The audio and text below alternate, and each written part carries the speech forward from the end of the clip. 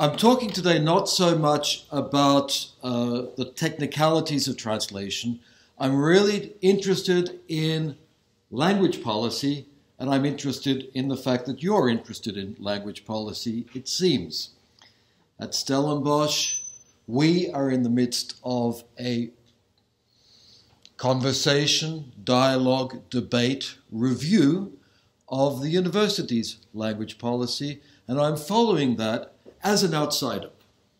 I understand that the question at the center of the review is whether or not Afrikaans is to be used as a vehicular language in lectures such as the one I'm giving now. I'm not going to talk about that. I'm interested in it, I understand it, but I think as an outsider, I should do other things and talk about other situations, and you can translate from what I'm talking about to where you are. I cannot pretend to be neutral because I'm associated with a particular department and I'm associated with a particular kind of language solution known as translation. So beware, I'm not neutral. But the more important things that would locate what I want to say have to do with personal experience. Years ago, 79, 80, I taught in the Basque country in Spain, which is the bit at the left at the top. They used to have terrorist movements in favor of their independence. When I was there, nobody spoke the language we call Basque or Euskera. A few people did it in the countryside. There was a symbolic column in the newspaper, but it was nowhere near a standardized language and nothing like an academic language. When I return there now, everybody speaks it. The kids in the street speak it. Television, 2 television channels with lots of children's television. In that period, they have created a viable, vibrant, academic and social language. It can be done. Similarly, in Catalonia, where I now work, and we speak Catalan. We have, in Spain, as you might know, one official language for the entire territory, which is Spanish, and then in the particular regions, co-official languages, Catalan, Basque, and Galician. I work in a Catalan-speaking university, where the policy is to privilege Catalan. All official communication is in Catalan. People have the right to use Spanish, and everybody understands Spanish. And we're being encouraged to use more and more English. International students, Erasmus students come in and they're looking for more English classes, and so we try to provide them. Basque and Catalan have fewer than 10 million speakers. They are not disappearing. They are much stronger these days than they were 20 years ago. We could say the same for Irish and Welsh and a string of languages where there is a social will for these languages to manifest themselves and develop using the institutions and technologies of our globalized era. There is, for me, no fatality in the global movement towards English, because I've lived these realities. My right to speak here, though, isn't so much personal experience as my involvement in a European research project called MIME, Mobility and Inclusion in Multilingual Europe, which is looking at this general problem in the European context. I am in charge of a subgroup or a task on mediation as a set of solutions to multilingual problems, or where multilingual communication needs some help. These are things you can do. And the solutions we're looking at are public service interpreting and translation. We're looking at the moment very much at the asylum seekers moving into Europe and how we handle that linguistically. Lingua francas, which is another kind of solution. English, obviously, but also Esperanto. Intercomprehension. Intercomprehension is when, for example, I speak German and you speak Afrikaans and we can understand each other more or less. with a bit of learning, passive learning, in the other language, within the same family, people can continue to speak their languages and have a bilingual conversation. That is what I'm calling intercomprehension, and that's what it's called in this project. I would use intercomprehension, for example, between, if I go to Portugal or Italy, I would use that speaking Spanish. And then translation technologies. What's the impact of the new technologies we have for translation? So we're actually comparing those with something that's done in a different task. We're comparing it with language learning, which is the big heavy gun solution to problems. But we're interested in not just translation, as you can see, and not just language learning, but all the things that can be done to bridge across languages when some help is needed. Now, this project has a model, and I think this is the thing I really want to bring to you. Once you get involved in these debates, they become complex, categorical, and acrimonious, and you don't know where you are. Here's a proposal to simplify things. It's not mine. It comes from François Grain, who is a professor of economics at the University of Geneva. He's head of this European project, which involves, I don't know, I think some 21 universities. It's a big project, extremely interdisciplinary. But this is what economics brings to our problems. The supposition is this.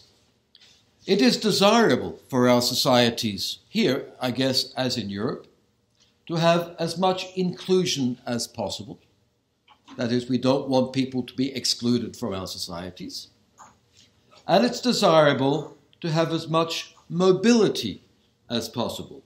Mobility simply means it's more geographical mobility than social mobility.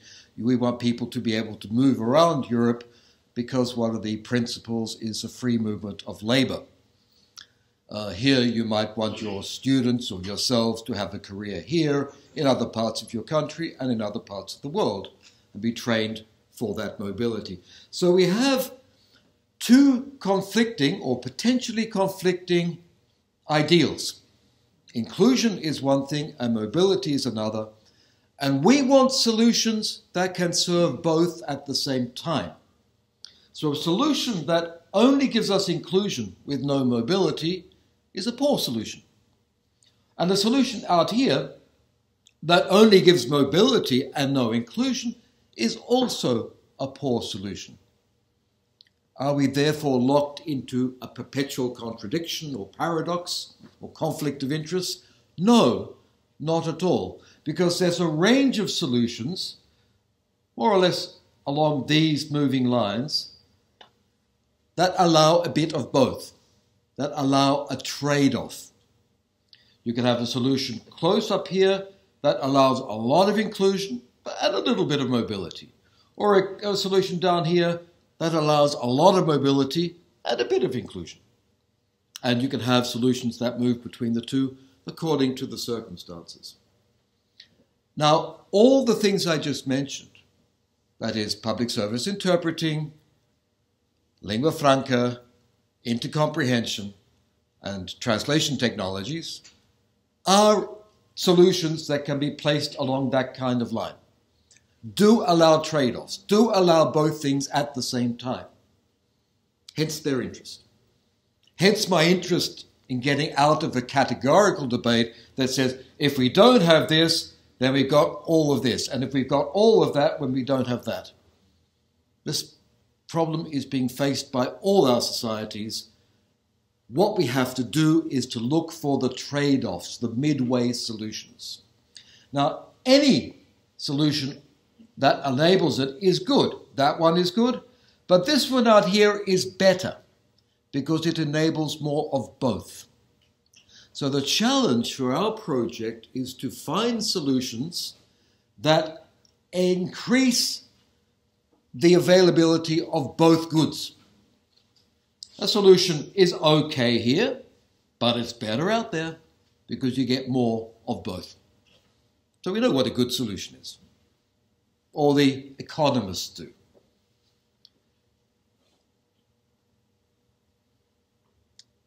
The model is interesting because it allows us to talk about degrees of inclusion instead of just saying you're in or out. What inclusion means, though, if you get together a whole lot of disciplines, is a very vague thing. Everybody's got their ideas about it.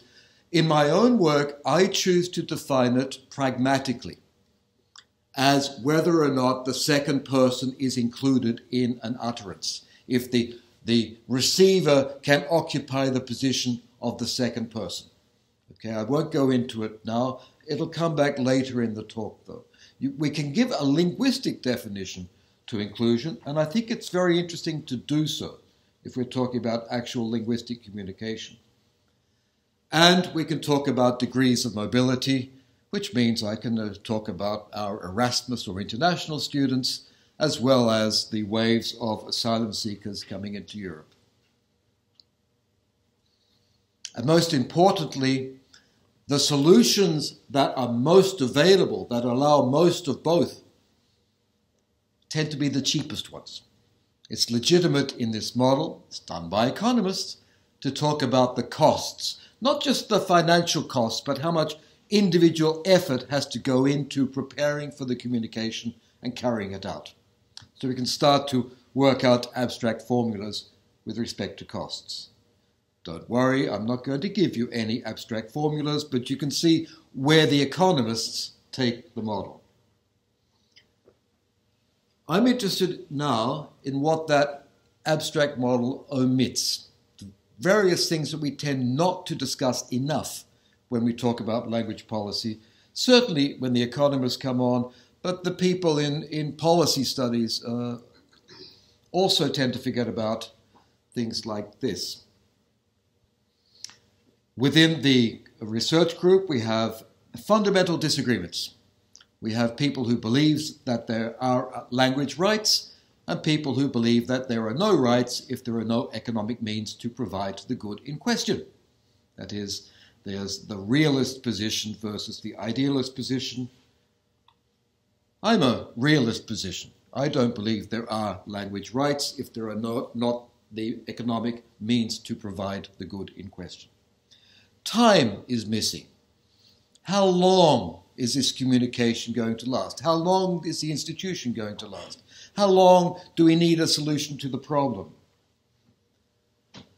The values of language, that whole question of what values people attach to different languages is omitted from the model. The sustainability of the solution is omitted, and the very possibility of not having policy is omitted. And I want to very briefly look at all those points, if I have time, to tell you why they should be considered. I'm going to go very quickly about, with respect to language rights, with respect to the possibility that there are equal languages. I will point out merely that when I study medieval translation theory, the assumption of a hierarchy of languages is normal, and that translation works to develop the languages that are furthest from God. The Renaissance invented the idea or the ideal of equal languages, notably the national vernaculars, but it's not a stable idea, and it's not an idea well suited to our age of globalization. Similarly, and for the same reasons, all languages have borrowing from other languages. Many of these borrowings come in through translation.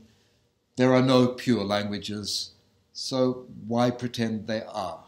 The very notion of what a language is doesn't enter into crisis because there are syntactic systems which are very strong, but the flow of lexical items and minor syntactic structures to and from languages, often through translation, is something we have to accept these days. I tend to live in the kind of world that sees people working multilingually, Most of the world's people are multilingual. Polyglots is the better term.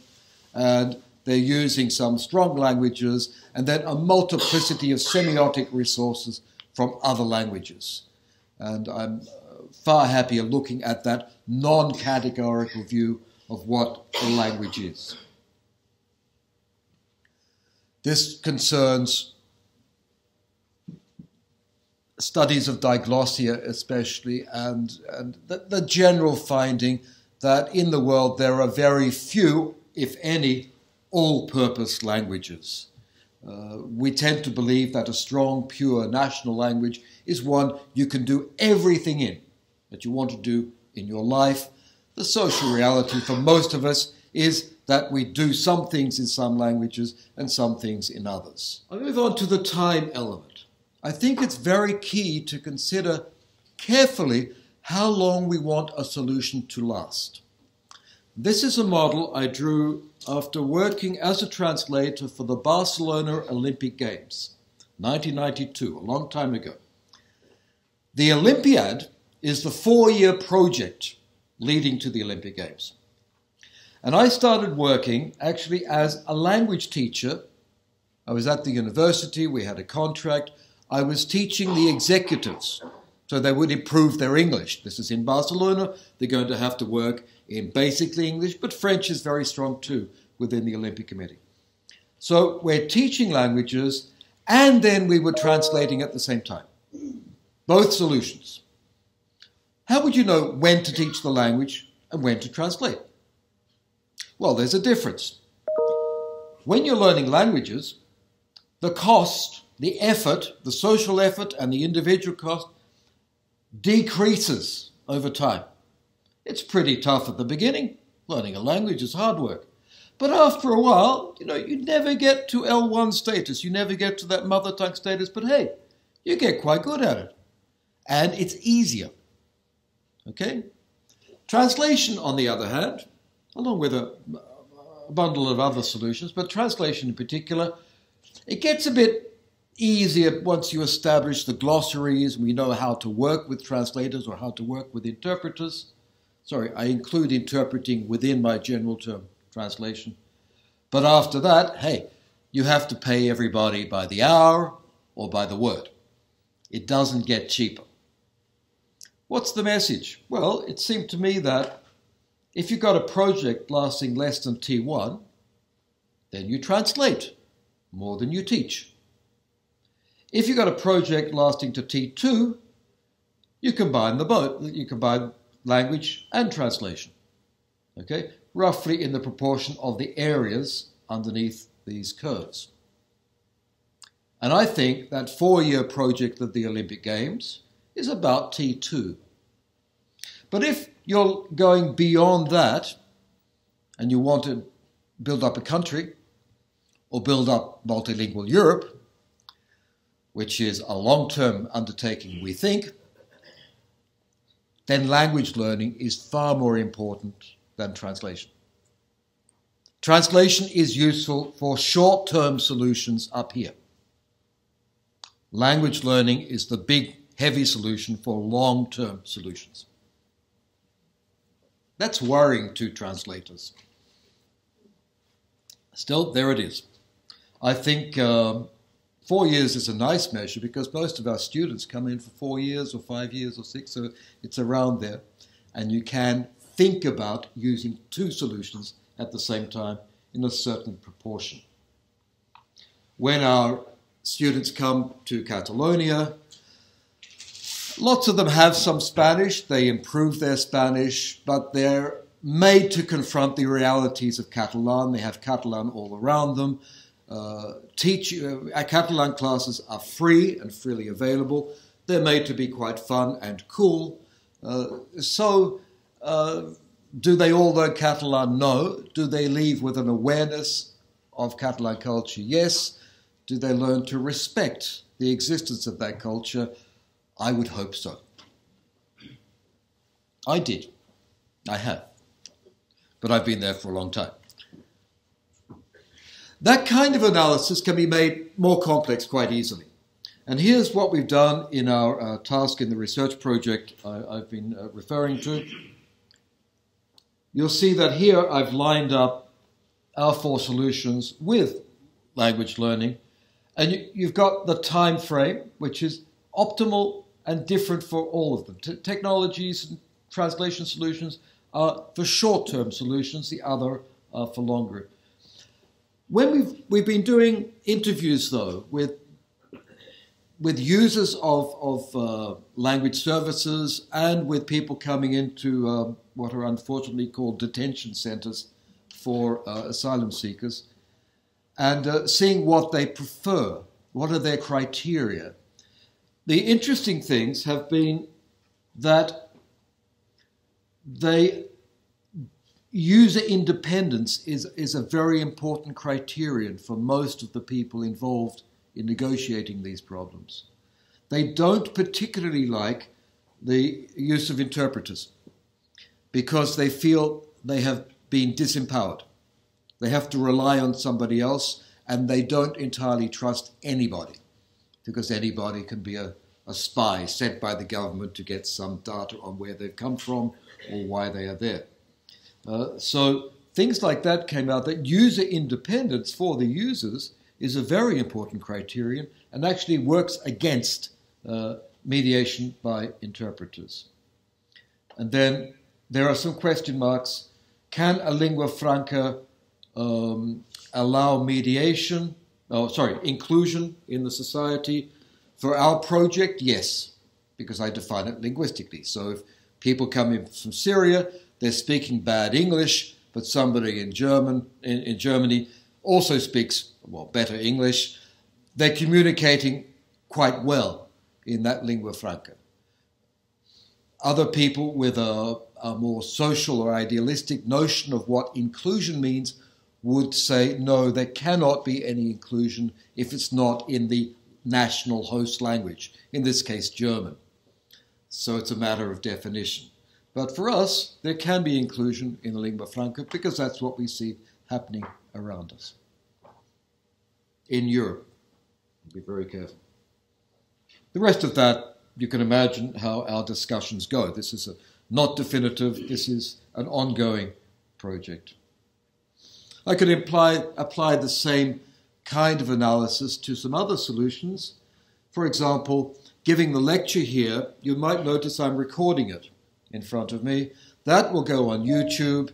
It will go there with subtitles. It's quite easy to do. I do it myself. I also train people to do that. Very cheap solution for distributing knowledge. Not that I really call my stuff knowledge, but however. Okay. That can be compared using these same criteria with simultaneous interpreting, which is far more expensive and far more limited to the time frame. As we were discussing with a doctoral student yesterday, that solution will give you the sense of an event, of us being here in this room together around a particular object. It's an expensive thing to buy, that event, but it may have its values, whereas the subtitled videos means I can take this lecture, put it into 2, 3, or 11 other languages, distribute it internationally for free, and anybody, anywhere can have access to it. Which allows the most inclusion? Depends what you mean by inclusion, and we have to go back to that particular value. Discuss it some more. I think I'm being generous in saying low inclusion. I watch my son watching YouTube videos all the time. He's definitely included in some kind of virtual community that I don't know anything about. So, I'll move on to the other points that are forgotten about too often. We seem to talk about languages as if they were tools and nothing but tools. Pick this up and use it to attain this effect. Research done by Brigitte Busch, who at the time was at the University of Western Cape, yes, working with the much regretted Neville Alexander, worked a lot on linguistic biographies, getting people, especially students, to write up what they remember about their languages, where they used it, where they learnt it, what values are associated with it. When you engage in this kind of activity, it becomes very clear that languages are not equal. I could say this thing in 3 different ways, and they would be technically equivalent for a translation theorist, for example, but they're not equivalent according to how I feel about those languages, because of where they've come from, the baggage they're carrying. For example, for many years, I didn't like speaking English. I would give lectures in French, out of preference. Crazy I was then, but anyway, I've now come home. I still feel uneasy speaking Spanish in public and far better speaking Catalan, for reasons that have to do with history and recent history in Spain, I guess. Recent, it means in the last 40 years or so. Those things are there and are motivating a lot of what goes into the debates on language policy. And if you don't talk about them, they don't reach any solution. You'll find people arguing at cross purposes because of the values attached to the languages and where these people are coming from. I see this very much in Catalonia with our discussions about language. I think it's important, therefore, to realize that rather than say all languages are automatically equal before the law, that the value of a language is ultimately performed by people every time they speak and use it. And this is frustrating for the people who want to have policy as a rule that can then be applied and regulate social action. Social action doesn't work that way. The values are instilled by the people who use the language in each particular situation.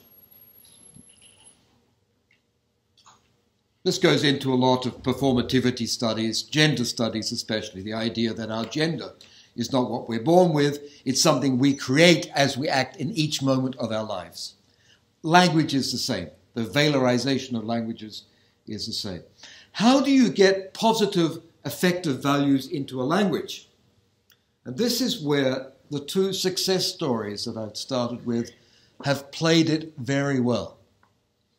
This is a Catalan class in Melbourne, Australia. Kids who are born into Catalan-speaking families who want to maintain the language, go along and get a class. Oh, they're practicing an open vowel there, I suspect. No, they're having fun.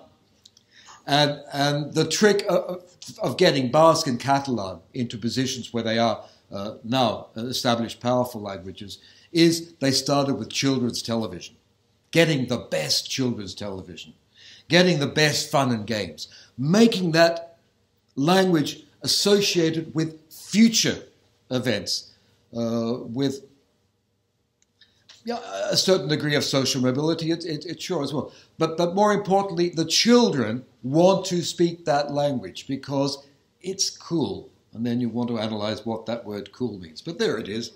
They're having fun. Okay, I like Catalan because you have fun with it. And from there you can associate it also with where I can go with it, how I can be with certain kinds of people with it. If you're not doing that, if you come in and have your language policy regulating what happens at university level, I'm sorry, but you're, what's the expression? Closing the door, the gate, after the horse has bolted. The values are in place, and you're trying to regulate them as if languages were equal. They're not, because those kinds of values have been instilled into some languages more than into others.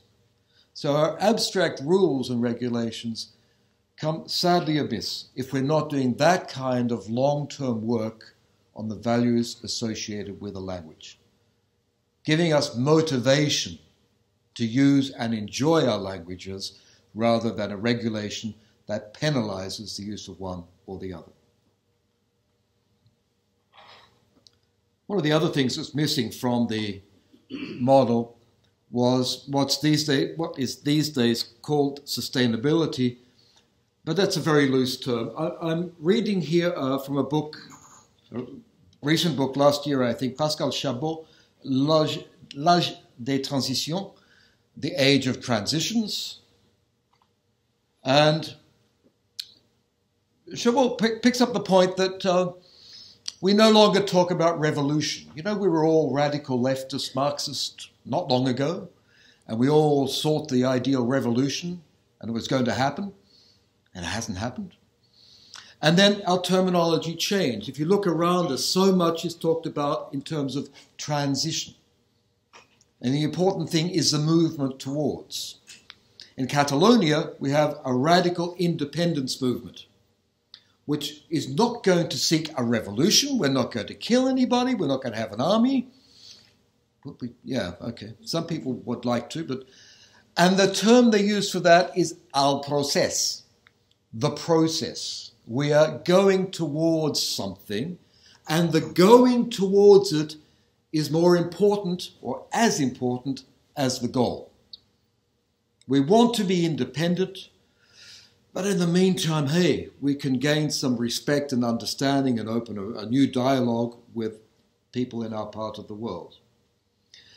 That sense of importance being attached to the means rather than the end, says Chabot, is something new.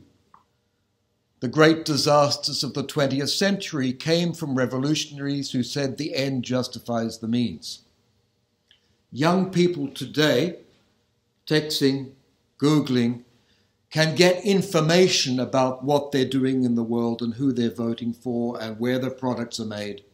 And they can be very aware of the different processes that are going on around them, and suspicious of anyone who comes up with a new immediate revolutionary goal, such as, for example, imposing one language on everybody. Sustainability means paying attention to the means and not destroying things as you go along. And I'm just taking one point from this book, and it's actually something I'm stealing from Michael Cronin, who has also stolen from this book. Mobility is a value in our model. It's good for people to get to where they want to go. Okay? So our cities build motorways, highways, freeways. We call them freeways, like that wonderful one in Cape Town that still doesn't go anywhere. And that's a good thing. All our cities do that. But if you want a sustainable city, you also think about having public bicycles. You know, where the municipality provides free bikes or very low-cost bikes, and you ride somewhere, leave it, and somebody else comes back. One of these solutions is focused on getting people to where they want to go as fast as possible, because the end justifies the means. The other kind of solution says, hey, enjoy the trip. Take it slow. Do some exercise. Look around you. Talk with people. Enjoy the transition. Apply that to your time at a university, for example, or my students in my university. What do we want to give them? Straight access into a job, or a process, a transition? Classical humanistic education, which means you can look around and discover things along the way. And one of the things that you can discover along the way is the plurality of languages around you. How many languages have I learned? I don't know. I think I started to learn about 10. Have I got to any kind of competence in perhaps 5? Something, perhaps. But there's no reason to think that the purpose of me beginning to learn Arabic was to become a native speaker of Arabic. No, I enjoyed learning that. And I enjoy using the bit that I know. Why not? So this is part of my argument against categorical thought in language policy, especially in an education institution. It shouldn't be one or the other as if it were black and white. Itamar Evans-Zohar makes a valuable point talking about Galician. Galician is the third co-official language in Spain, which has been less successful in establishing itself. And he says, well, it's true, your language planning didn't work as well as the others. You didn't have the children's television as great as the others, or you didn't do so many translations into the language. But he says, even though you didn't get to that goal, you have put energy into the system. Okay, here's Mr. Polysystems theory, but he sees cultures as systems, and what a system needs in order to survive and sustain itself is intellectual energy. And the very debate about language, the debate about policy, generates that energy and helps form the community. I've been discussing these things with Florian Kuhlmaß, a German, Greek-born German sociolinguist, very critical sociolinguist. And he asked me over lunch, why shouldn't we just let languages grow like grasses in the field? Why should we go and try to regulate them and say where one should be and the other should not be? Why do we need language policy after all? And my answer, because I knew it was coming, my answer was from Habermas, that if we are living in a society that has true communication, we all feel we are co-authors of our laws.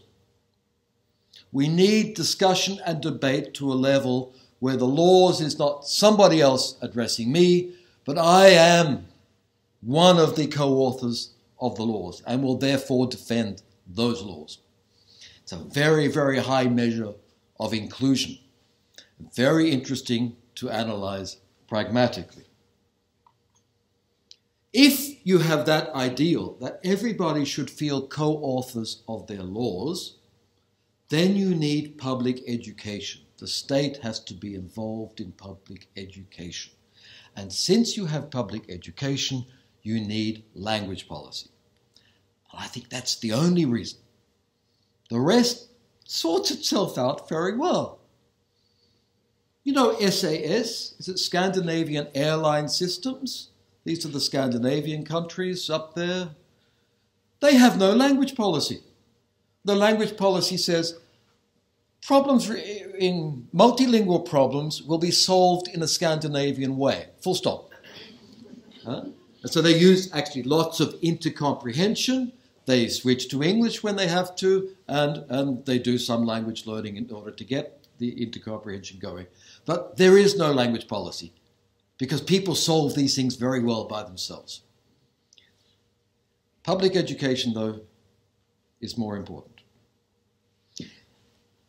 That problem is not peculiar to this place, or Catalonia, or the Basque Country, or a multilingual Europe. That problem occurs in all our urban societies because mobility is everywhere and globalization is a part of our urban environment. Working on that problem means solving the most profound or overcoming the most important impediment to a viable community in a globalized electronic age. We're working on the building of paradises. That's how important the problem is. That's why it's important to look for some creative, non-categorical, non-restrictive solutions. To summarize, with respect to translation, which was my topic, it's good for short-term solutions, I suggest. It should be used for high-risk, high-value texts of really important stuff because it's expensive and it can only be justified then. And it should be used in combination with language learning and intercomprehension and a lingua franca, code mixing, code switching, all these other things you can see and hear around you. Language is not to be associated with identity. I was in a train in Melbourne overhearing students speaking, wondering what happened to my poor Australian accent. And they're saying, yeah, that lecture was like awesome. Oh, thank God, these guys, they've got this broad Australian accent, so they really identify with the place. And they've adopted this American terminology of youth culture.